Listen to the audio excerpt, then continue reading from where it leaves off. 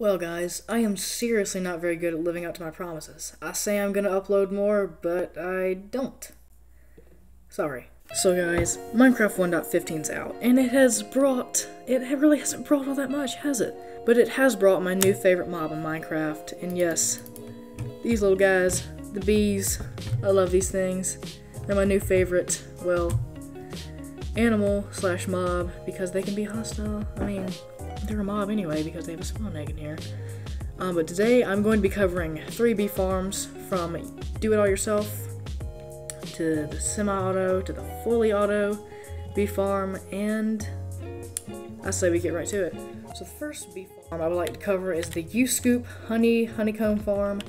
I call this U-Scoop because, well, you do everything yourself. So if you go inside, you just get my toolbar back up, you can grab a bottle, you can grab shears, you get a bottle, you get honey, or a honey bottle, and if you use shears you get honeycombs, which you can use to make bee hives. This is a nest. You can use to make hives. But you do everything yourself. You can decorate this a lot better than I have.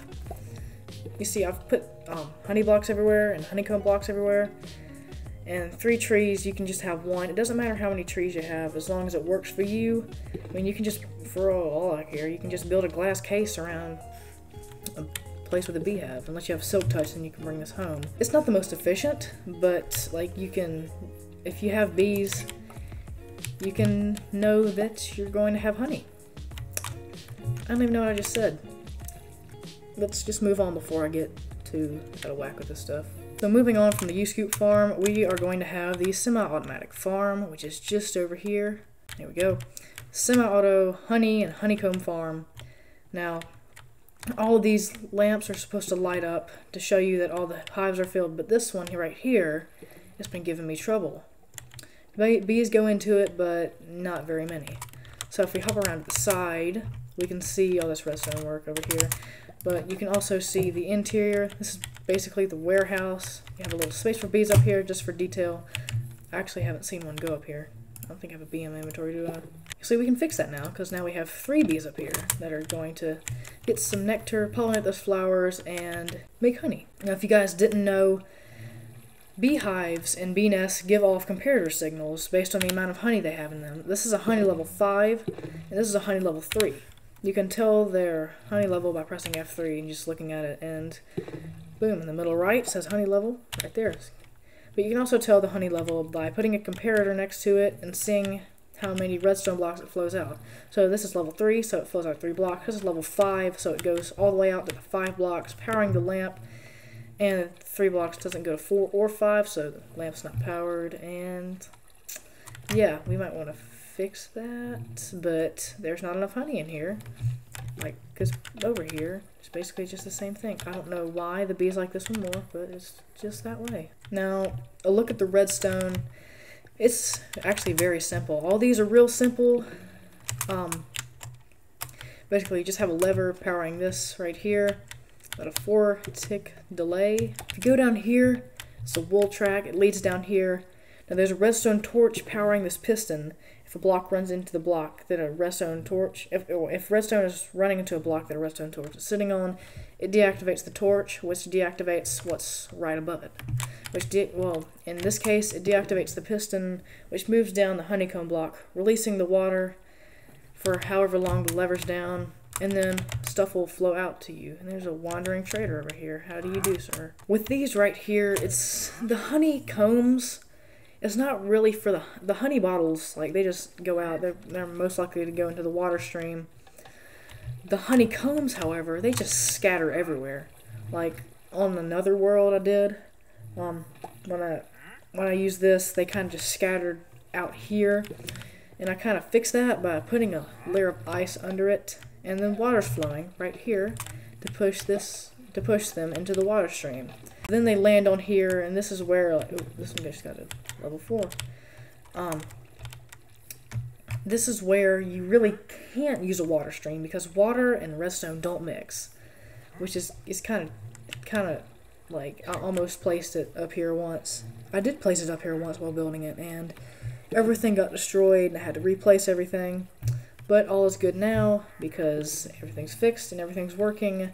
Now we just need this lamp to light up and we are good to go for harvest. Before we get there, the water stream, when it lets go, it pushes everything to about right here, which turns it this way, pushing the blocks, or pushing the honey stuff.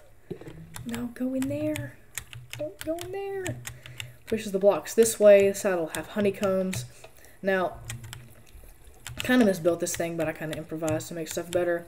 You can close it in 2 more blocks, which make it just have 1 stripe down the middle that can go down. But this one, I kind of, well, messed up on it and made it 2 blocks too wide. So I just kind of did this, and it'll flow out. And this fence is here, so the bees can't escape. I had 1 escape.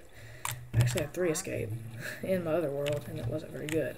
Well, the bees are out. It's daytime now. Oh, that honey, that hive is filled up. It is time for harvest, guys. Let's see how this works. So, guys, if we go to the front, all these lamps are lit up. So if we pull this lever, tick delays go out. These 2 stay on because the lever's powering it. Oh my gosh, here come the honeycombs. And the honey bottles seem to have not made it. But if we go over here to everything, we see that the honey bottles got stuck. All 3 of them. No, there's 1 more.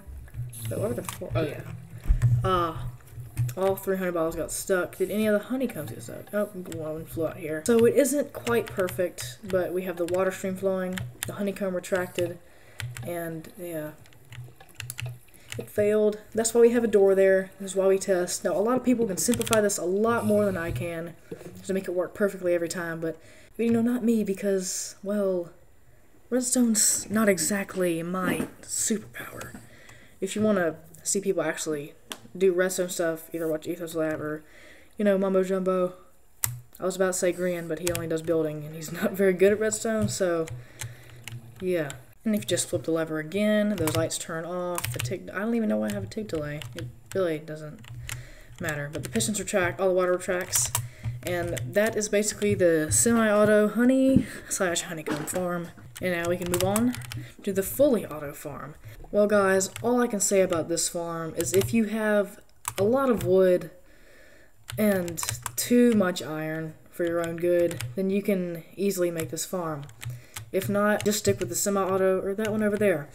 But this one actually took me time to build. Inside here, we have 4 machines and like a little ring of flowers, just some flowers down here because we have a massive system of hoppers.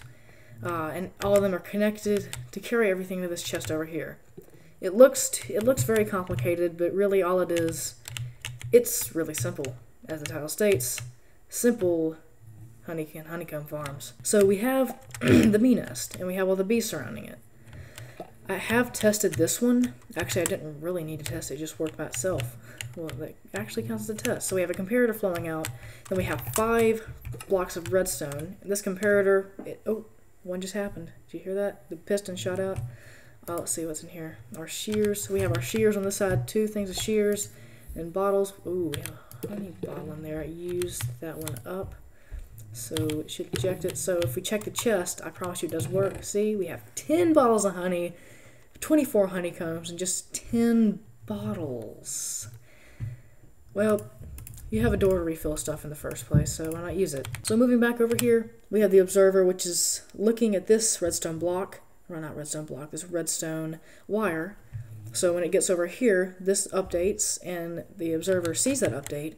This observer sees this observer update, so on and so forth, all the way over here to put a redstone signal in this dispenser, firing the shears or the bottles over there, and it shoots out the honey, or it shoots out the honeycombs, and it lands in the hoppers. All of these lead to this one little chest over here, and that's basically how this whole system works. But I don't have this much iron, so I'm not going to be building anything like this anytime soon. And there's been one little bee out here. I have no idea what happened to it.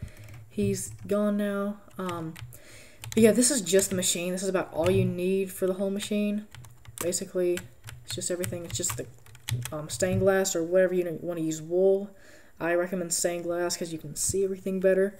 But basically the observer line, the redstone, the hoppers to catch everything, put it in the chest. Nothing has happened yet because there's not a bee out here. If there were flowers and a bee, it would probably be pretty much probably, you know, have a lot in it. Oh, but you know what? We don't even have any bottles or shears in it, which is kind of a problemo if you want to do anything like this. But guys, to wrap this thing up, this is Ball 3 Farms.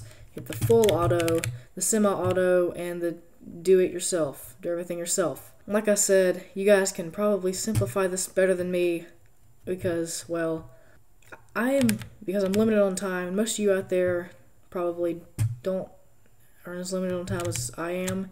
It's getting dark right now, not in Minecraft, in real life. And I kind of need to get a video out before, you know, another month passes by. But guys, we have covered all 3 bee farms. If you guys want to see another one of these, please comment down below. And I try my hardest to read all the comments you guys put. I see a lot of better fully auto bee farms out there. Not bee farms, honey farms. But this is just my way, and I didn't want to copy anybody else, so this is how I made mine.